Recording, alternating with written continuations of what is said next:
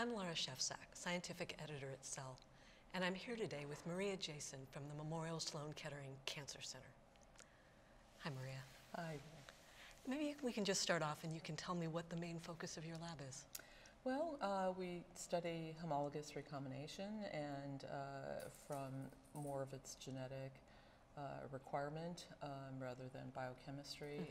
Homologous recombination is a key DNA repair pathway in mammalian cells, and we study it both in cell culture and in mice, and also in germ cell development because it's essential for meiosis. So kind of a broad range of systems, but recombination is critical in all of those, in DNA repair, mouse development, and for meiosis, so germ cells can be developed. So quite a broad program, but each area is very exciting, we think. And what aspect of that are you going to talk about here at the symposium? At the cell culture work that we've been doing, critical proteins in the recombination process are tumor suppressors, and in fact, breast cancer tumor suppressors, primarily BRCA1 and BRCA2.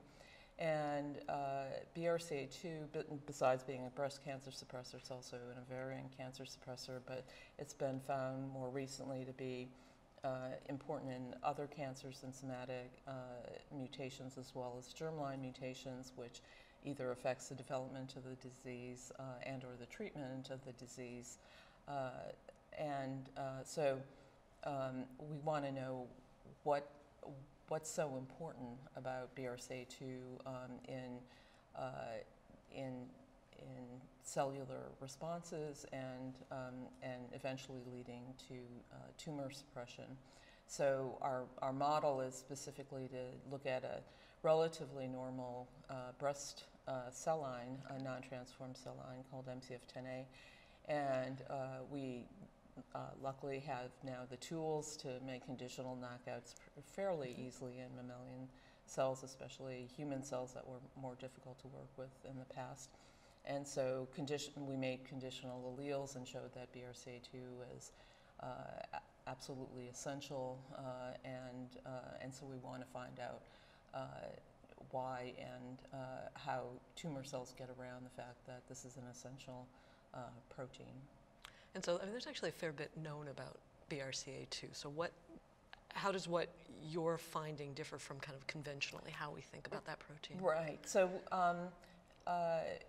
there's been a lot of work in the area of homologous recombination and the biochemical roles of BRCA2 and other proteins. BRCA2 is very critical for loading the RAD51 protein, the main strand exchange protein in the cell.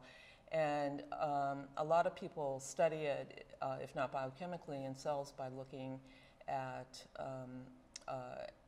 kind of standard repair assays, some of which we developed to look at double-strand break repair. But we also discovered that it has an important role in protecting stalled replication forks. And a critical thought for the whole homologous recombination field is that homologous recombination is critical for every replication, every S phase to repair spontaneous DNA damage that comes up. And so we wanted to really understand as best we could what's being disrupted. And so we had focused on these two pathways for a while, considering homologous recombination per se was quite a critical pathway, but we found this other pathway of replication fork protection, which recently was proposed in mouse cells to be the reason why BRCA2 is essential, and that in fact does not require the repair role of BRCA2. Yet when we started looking at separation of function alleles in these human breast cancer cells, we really do find that homologous recombination and not this protection of nascent strands is really critical for the survival of those cells. And we don't think it's necessarily the kind of standard two-ended break, but from replication structures that in the end, we'll need homologous recombination to repair those breaks. And why do you think there's the difference between human and mouse? Well, the mouse system was an ESL system, and ESLs, mouse ESLs, embryonic stem cells, have different responses to DNA damage. They're primarily in S phase and have very short gap phases. Okay. And so an interesting thing for us was to find when we knocked out BRCA2, the cells did not arrest in S phase, but they actually continued to the next G1 and accumulated in G1. And that, in a way, solves a kind of major issue, which is that often we see P53 mutations associated with BRCA1 and 2 tumors, and if the cells are accumulating in G1, then an easy way to get past that is to have a P53 mutation. So it's very surprising in a way that S phase damage can continue on through G2, through M phase, and even into the following G1 and create issues. And so this S phase damage really can hang around for a long time and create problems for the cells. But so if there's S phase damage that persists, I mean, do you see aberrancies in mitosis? Yes, yes. So a lot of the very typical aberrations, so bridges, ultrafine bridges that we just heard about, lagging chromosomes, micronuclei, so all those classic things, and then interestingly, this attempt to complete DNA replication in mitosis. So we see mitotic DNA replication in the BRCA2 mutant cells. So we think that may be an attempt to deal with these structures that may make it into mitosis. But that's not sufficient. It may help alleviate some of the damage, but it can't deal with the remaining damage left over from S phase. So in G2, we see markers of DNA damage. In metaphase, we see metaphase chromosomes with replication, and FANCD2 foci, which are also associated with replication damage, and then the mitotic structures leading to these 53 BP1 bodies, huge, different from regular foci, but these huge conglomerations of repair foci, again, which should be an attempt to repair this persistent damage, but again is insufficient, maybe because those cells can't do recombination. They can't do it in the previous S phase, and they can't do it in the subsequent S phase, so things just fall apart. And so now that you're thinking about two different ways that BRCA2 can operate, what's the next step for you? Well, we're still interested in what are the particular issues. We don't think it's necessarily common fragile sites or centromeres or some of the things, again, that we just heard about. So are there particular sequences at BRCA2, because replication just doesn't stop, there's probably a discrete number of sites that have issues, and do those have any common features, and why is recombination particularly necessary for those? So that's a particular interest. And then the next phase would be actually P53 will rescue these colonies, but they're tiny, and so what else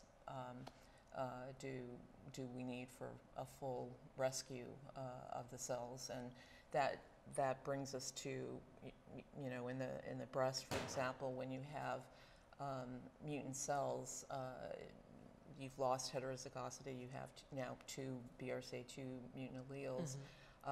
What are those first steps that may occur that allow those cells to survive and go on to form a tumor? Okay. And so what are your early indications sort of on that front? Because you said you do work, you know, sort of not just in tissue culture, but also with specific right. So human samples. Well, one of the projects we'd like to develop is what are the actual rates of loss of heterozygosity, and does a breast differ from that? We can find that mammary cells in the animal. We've developed a in vivo tissue recombination assay, and we can find that the breast, at least in our initial assays, the mammary gland in mice doesn't seem to have any preferential use of BRCA1 or 2 in recombination, but it seems to use recombination at a higher level. So is that because there's generally more damage or these bursts of replication, and so does that cause a different dynamic in those cells compared to other cells?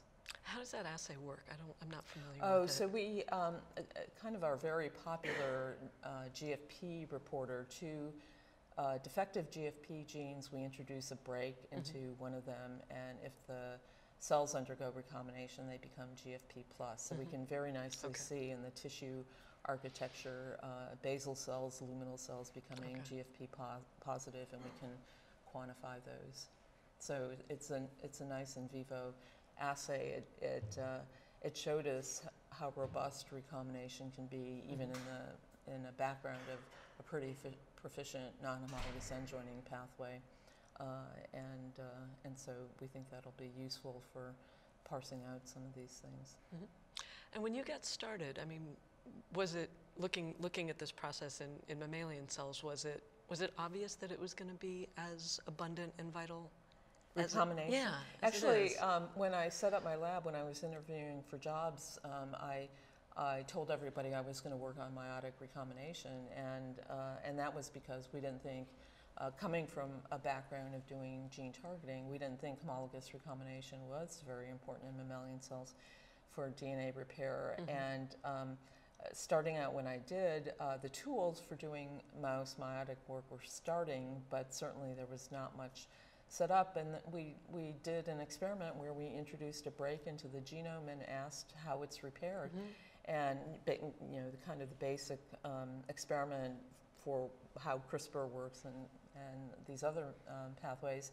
And we saw non-homologous end joining events, mutagenic events, but then we also saw quite robustly homologous recombination events. And so that actually switched my focus at the very beginning of my career to studying homologous recombination in cell culture, to understand it. So a time when this field, we had no players in the process, very little was known, people only would study very rare spontaneous events, but when we introduced damage, we had a very robust assay, and then luckily a few years later, there were connections being made with the tumor suppressors and genomic analysis indicating homologs of yeast recombination genes, and so the field's been incredibly interesting and stimulating ever since that point. So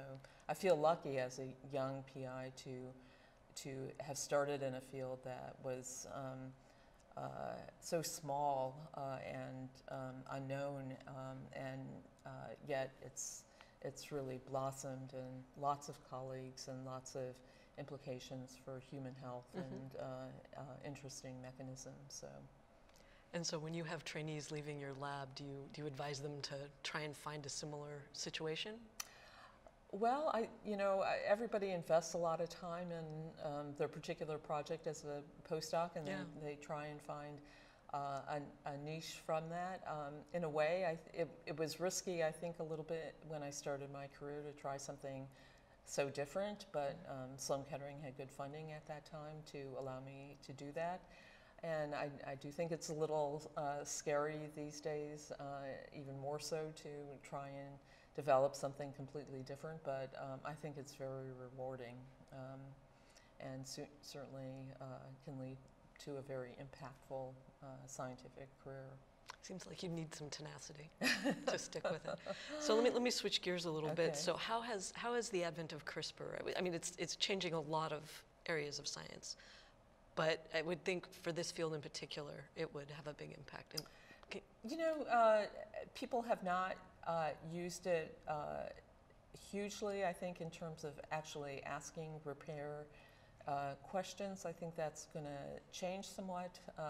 We started out in the 90s using the IAC1 endonuclease, which is a single chain, 200 some amino acid nuclease, very specific, and so that's been the workhorse, and we can use CRISPR in our GFP assays, Cas9, to introduce breaks.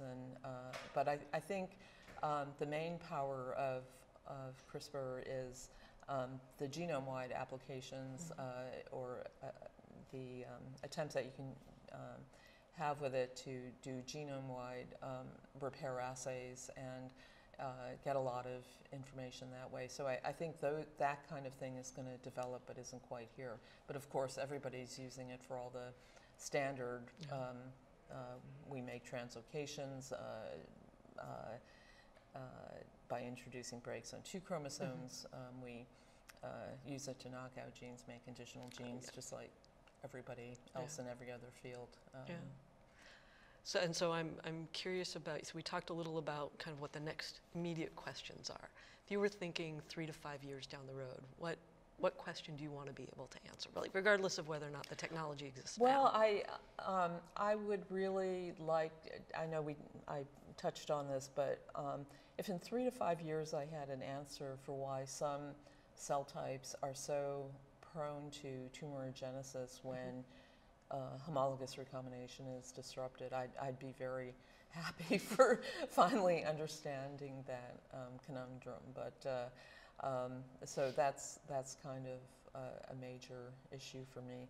I also love the meiotic recombination work that we do, which is primarily in collaboration with Scott Keeney, and that's a case where hundreds of double-strand breaks are introduced in the genome, and the specific parts of that are so unique and this huge genome-wide damage. So that's another aspect that I'm hoping in the next 3 to 5 years we'll have some new insight into.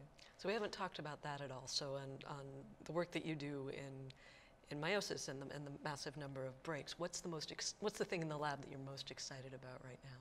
Well, we have been doing assays at specific, so now we have nucleotide resolution maps of where double-strand breaks occur, and we're learning a lot about the proteins that are involved with that, and we have done assays at specific sites of break formation to understand how they're repaired and the importance of crossovers, so the homologs can stay together, but also the importance of non-crossovers so the homologs can get together to begin with. But there are a lot of proteins that are involved in the process that are problematic in patients. ATM is a major one that leads to infertility in males and females. And I didn't know that. Yeah, and so it's of course because the patients have issues well before their reproductive ages. The germ cell issues are often kind of overlooked, but yeah, ATM is an incredibly interesting protein in meiosis because of its unique role in regulating the number of double-strand breaks. So, there's about 10-fold more double-strand breaks in an ATM mutant compared to normal. Where do all those breaks go? What is happening? And is this even causing issues in heterozygous individuals? Is something that we'd like to know. And it's not just the number of breaks, it's the spatial distribution of them. We think ATM is probably in part acting like a normal, like it normally does in mitosis, responding to breaks and signaling.